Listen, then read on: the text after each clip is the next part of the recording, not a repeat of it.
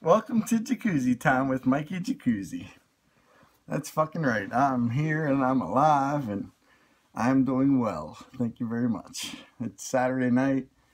It's about 10:30. Just got back from my aunt's house and man, I tell you what, spending time with family, it's like the greatest thing in the world. I mean, you know, not many. I don't know how many people know my family that watch me on here, but it's like I gotta tell you, come here, buddy, come here. It's like tonight was so fucking special, so fucking special. It's like everybody left at 8 o'clock tonight, and it's 10:30, and I'm just getting home. So I was over at my aunt and uncle's until about 5 minutes ago, and it was me and them and my uncle Don. And I want to tell you guys some stories that from back when I was a kid. Just because it means a lot. We were talking about like back in 1985 when my uncle, his high school basketball team at Bishop Donahue won the state championship in West Virginia. I was like 9.5 years old, and I still remember that fucking championship game when they won, and he ran up into the stands and he was talking to my grandmother and everybody else, and then he put me on his shoulders and went down onto the floor, and I'll never fucking forget that shit. It's like it's etched in my brain forever that my uncle that was 17 years old at the time, I was 9.5, put me on his shoulders and carried me around when he won the state championship. And it's just so many fucking special moments that I've had in my life, just fucking awesome. You can never repeat something like that again. I was 9.5 years old. Fuck, it was what, fucking 31 years ago almost. Actually it was 31 years ago, like last month, when they won the state championship. And I'll never forget that. And I know my uncle, he might not even remember it as much, but something I'll never fucking forget. So just like special moments came out tonight. We were talking about my grandpap, and my grandpap was one of the greatest men I've ever known in my life. And we were, he was always into politics, and when I was younger at the Italian festival in Wheeling, I remember Gaston Caperton, the governor at the time, coming up, and I remember like being there with my grandpap and my aunt and my sister, and one of the Secret Service guys was like telling me, he's like, we need your help, we need you to look around and make sure that there's nobody suspicious and stuff like that. And fuck, at the time I was probably like 14, 15 years old, and I felt like I was like king of the world back then, because my grandpap's friends with the governor, and here we are, this festival and stuff, and his Secret Service guys are asking me for help. And that, there's things in my life that I'll never forget, that happened to me, and just made me feel good about myself and who I was. And we started talking about when my grandpa lost his election, and I remember that night so fucking vividly, When he lost the election, me and him were taking signs down in Benwood, West Virginia, and I was bawling. Once they announced that my grandpa lost, I was fucking bawling my eyes out, and he was just, he was okay, and he was driving around, and we were picking up signs, and he'd stop, and I'd get out, and we'd both pull the stakes and stuff like that. And there was, you know, that one sign in Benwood that I remember the most, that I was bawling. I was crying so hard, and my grandpa, you know, he just looked at me and he was like, Mike, everybody's got their time, you know, and he took it like a champ. And, you know, it's like, God, this guy's so freaking awesome. I'll never forget that, you know, I'll never forget that in my life.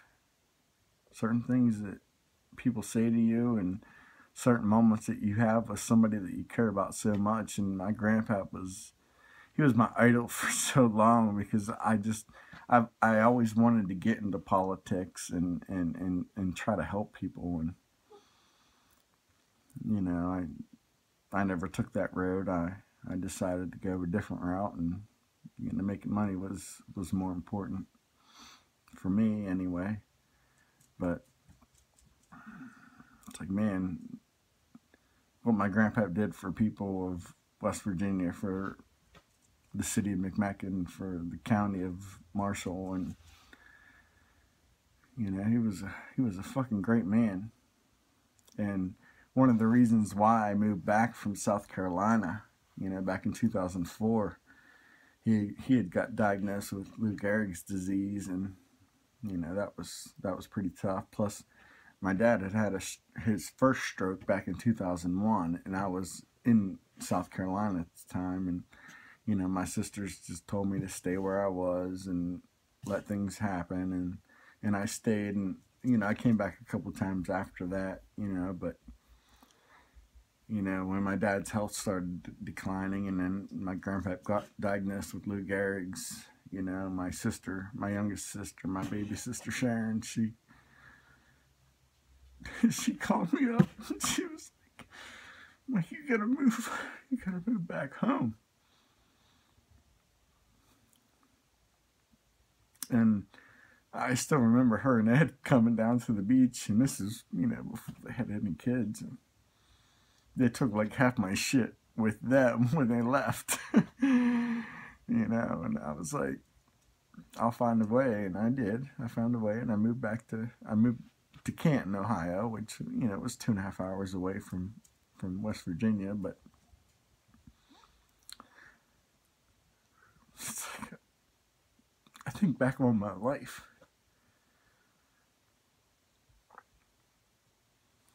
And I said I wasn't going to be negative, and I'm not going to be negative at all about anything. I'm just telling you guys the real story about who I am and how I was raised, and,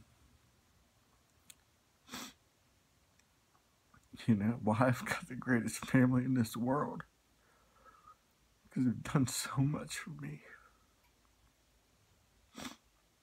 They've done so much for me. You know, I miss my dad, my grandpap, my grandma, my grandmother, my aunt. I miss so many people in my life that were so close to me, you know.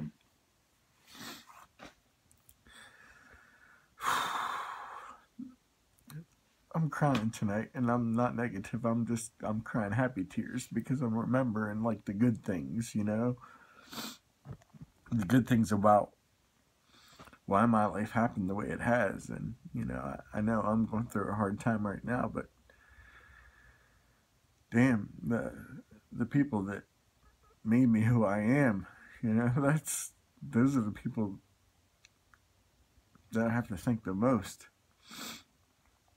And, you know, I've got stories that not everybody's heard, you know, maybe a few people here and there, but it's like, fuck, if I die tomorrow, I want everybody to know my whole story, and things I remember about my life, and what really had meaning to me, you know. And there's a couple stories I told just a second ago. It's like, those really meant a lot to me, you know. My Aunt Etta, you know, we used to go camping with her and my cousin Missy, and, you know, my grandmother, well, my grandma, we used to call her Giga.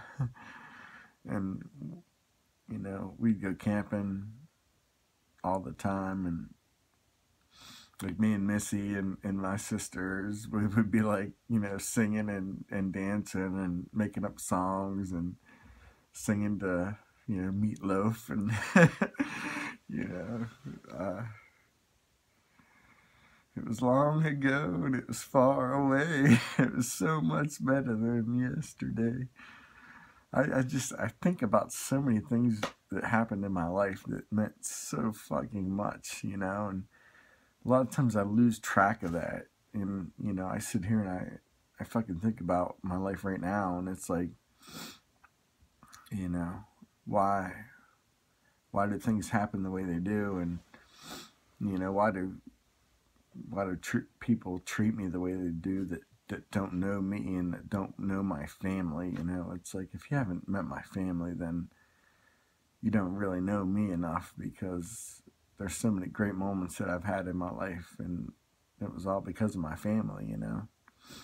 This year is the year of the locusts, and I don't really remember like 1998 or 99 when the locusts came out the last time, because I was living in Wheeling at the time, bartending and stuff like that, and managing a beer and cigarette store. But I remember 17 years before that, when I was living on Birch Ridge in Proctor, West Virginia, and, you know, those locusts came out and just fucking stormed everything. It was crazy, you know. When you're living in the country and that happens, it's nuts. Like, you don't want to fucking go outside because these things will fucking attack you.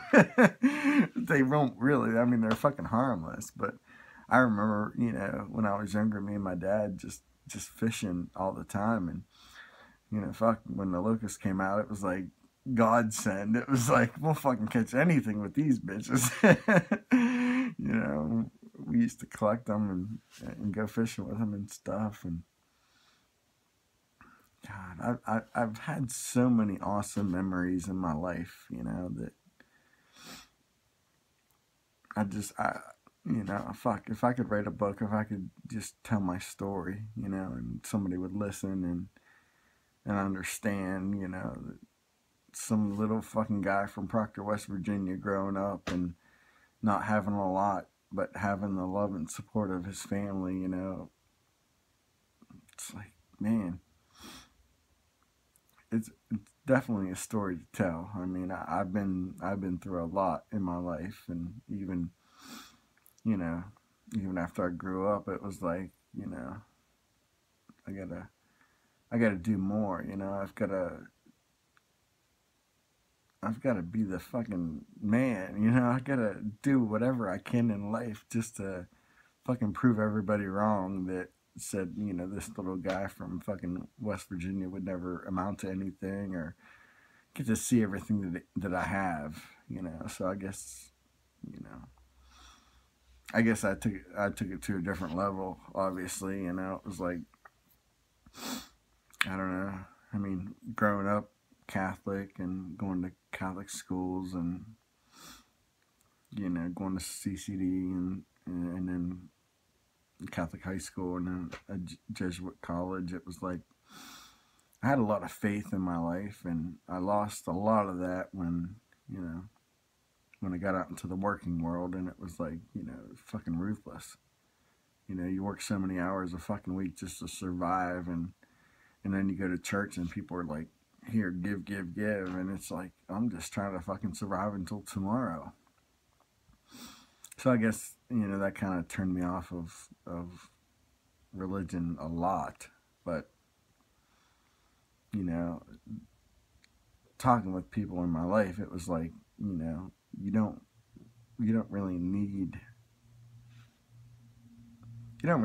to go to church, I don't think. I mean, people may have a different opinion from me, and that's fine, I understand that. But for me, it's like, as long as you pray and as long as you have faith and as long as you do whatever you can for somebody and be the man that God teaches you to be, you know, that you'll be okay. And I know I lost a lot of that in the last couple of years, and maybe that's why I'm going through the time that I am. And you know, I pray that things work out, and, you know, God, I hope they do, because I don't ever want to be at that point where I feel like there's nothing left. But, you know, I do feel that. I do feel that a lot, and that's why I'm honest, and that's why I talk on here. And it's like, you know, I don't want to be negative and stuff. And even tonight, I didn't want to have a negative post, and I'm not really being negative. I'm just telling you guys about stories that fucking mean so much to me, you know, that, you know, I think back on my life, and it's like, growing up in the family that I did, it was like, God, you can't compete with that. I mean, you can't go through what I have in my life and appreciate it until you've been there. And, you know, I don't know.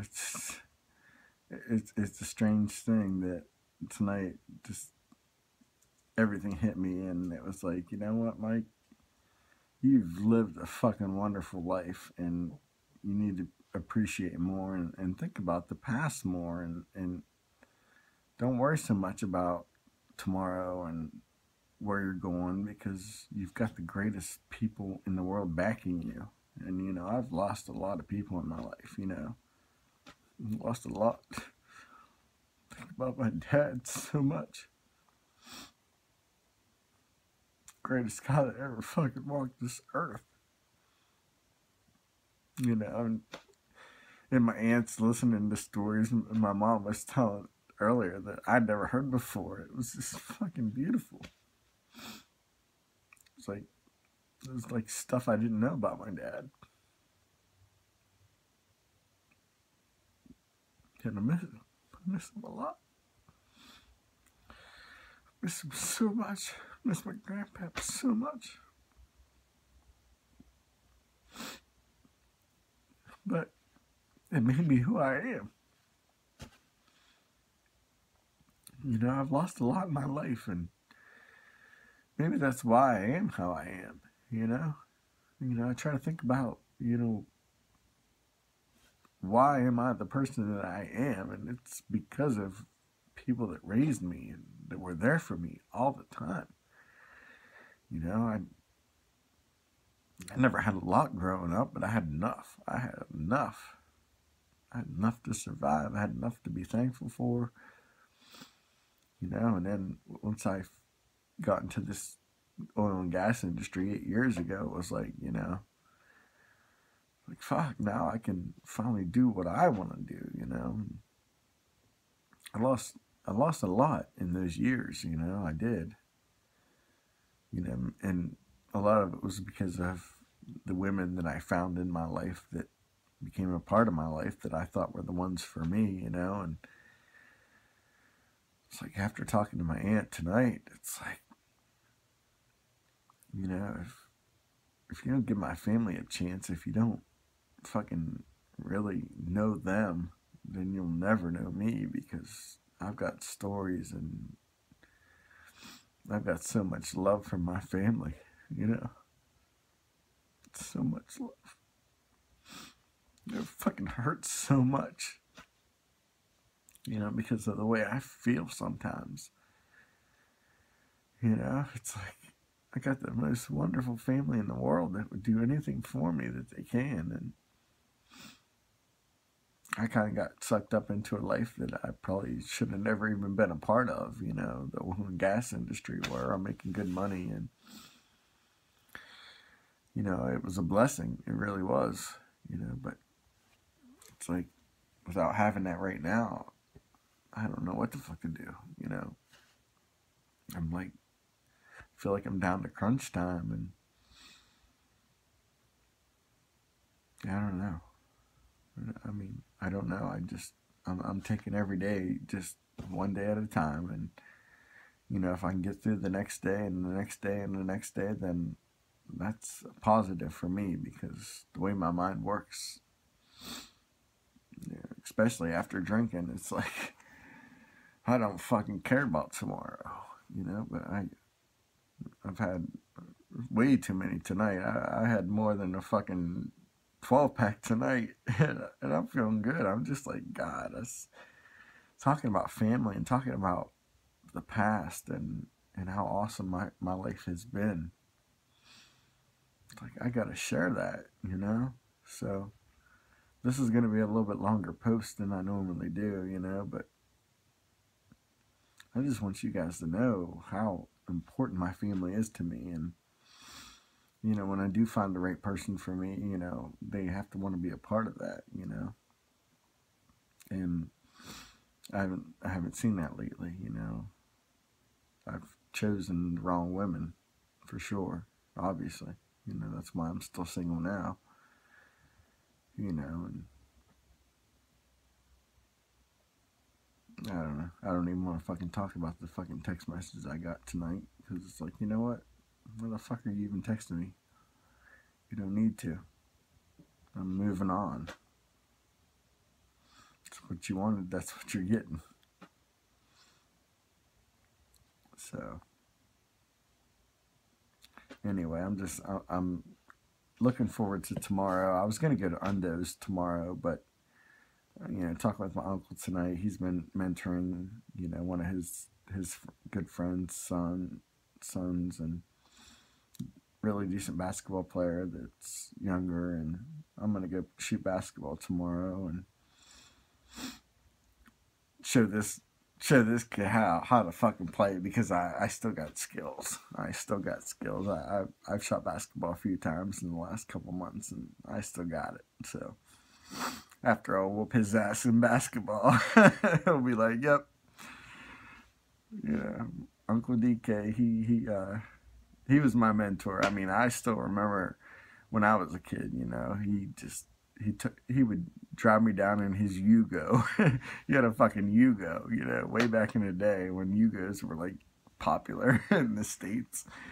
He used to take me down to Glendale, and I still remember listening to fucking Bruce Springsteen, you know. We'd listen to Bruce Springsteen on the way down, and I'll never forget those days, you know. We go down to Glendale and shoot basketball, and he'd make me shoot, you know, hundreds of free throws, and just he'd be there rebounding the ball and throwing it back to me and just let me fucking shoot, you know. And I still say that I'm better than, you know, I'm better than he was, but, you know, he won a state championship when he was a kid, you know, when he was in high school, and I didn't.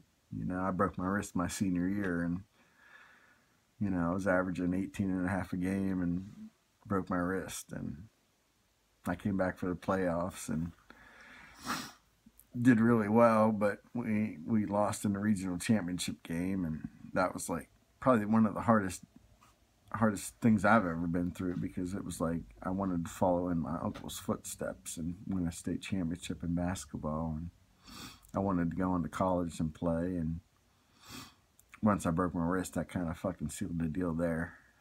But even after that, it was like when I got to college and started playing at Wheeling Jesuit and intramurals and stuff, people tried to talk me into playing, and at the time I didn't feel it. It was like, you know what, the coach never came up to me and said, "Hey, I want you to try out," and stuff, or I probably would have, you know, but it was everybody else, you know, a couple guys on the team and a couple guys, you know, that were just in school there, and, you know, I just felt like if the coach didn't come up to me, then I wasn't worth it, you know. I should have went and tried out, because I'm still money when I shoot. I still believe that with all my heart, but, you know, it was like I kind of had some pride, and I actually had the coach of the track team. Coach of the track team came and talked to me, and a bunch of the, you know, cross country guys and stuff, and convinced me to go out for track when I was in college, and I started doing that, and then I blew out my fucking knee, and then it was like, I'm fucking done with this, because I just want to shoot basketball and go party, and, you know.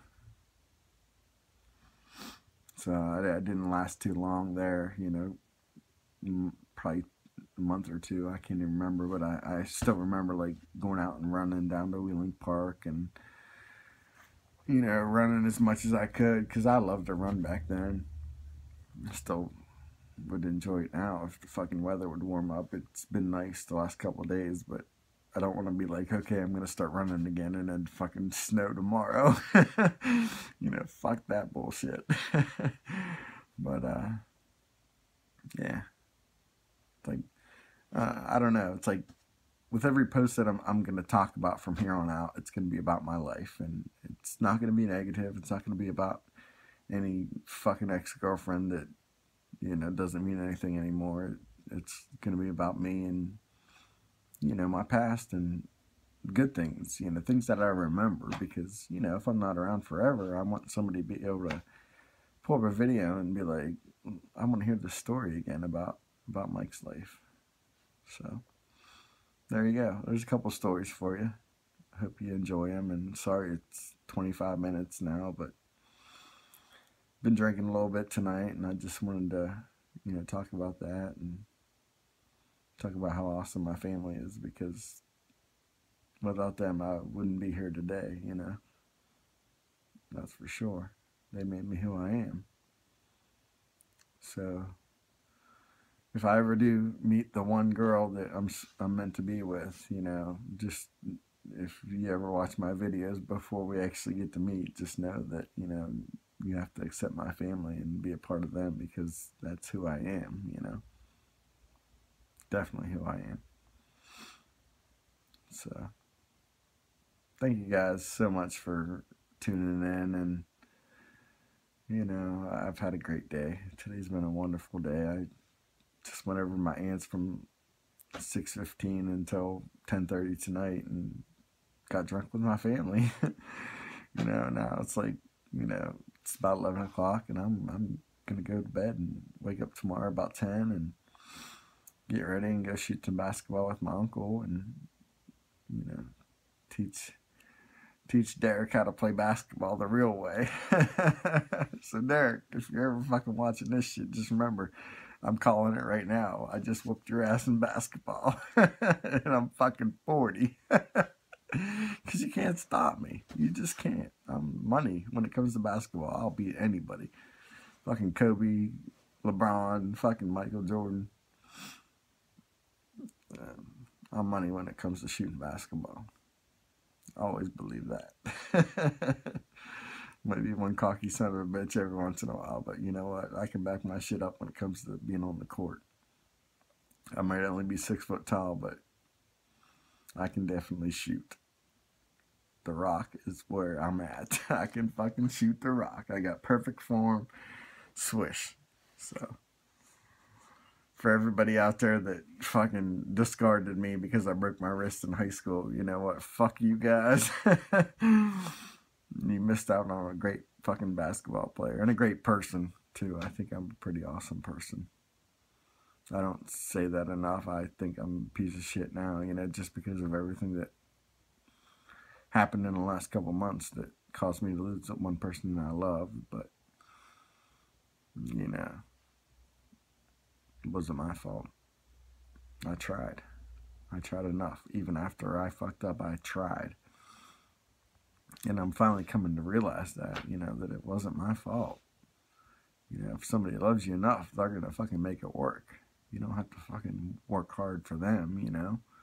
I did, and I always will work hard for whoever I'm chasing after. But I'm not going to sacrifice who I am and what I'm about to, you know. I know before I've said a few times that, well, I'm not even going to talk about it anymore. Promise I wouldn't. So, I love you guys, and you know what? Thank you so much. I appreciate you tuning in, and we'll catch you on the flip side. Sweet dreams.